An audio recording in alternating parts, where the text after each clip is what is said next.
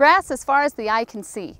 Today I'm standing in the Thunder Basin National Grassland, located in the Powder River Basin, between the Black Hills and the Bighorn Mountains.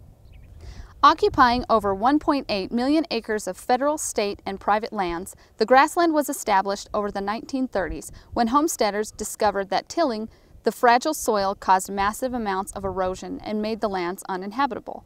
As you can see, the ecosystem has recovered from the Dust Bowl of the Depression era. Today, rolling grasslands and sagebrush provide homes to large herds of antelope, as well as mule deer, elk, prairie dogs, coyotes, and fox, many species of birds, rodents, reptiles, and insects.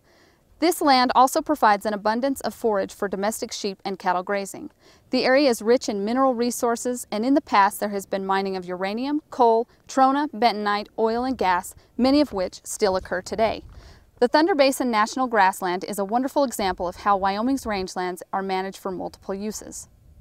With its complex land patterns, private, state, and federal land ownership, commingling of wildlife and livestock, and vast array of minerals, this grassland truly is a wonder of Wyoming. This has been Rachel Mealer with the University of Wyoming Cooperative Extension Service.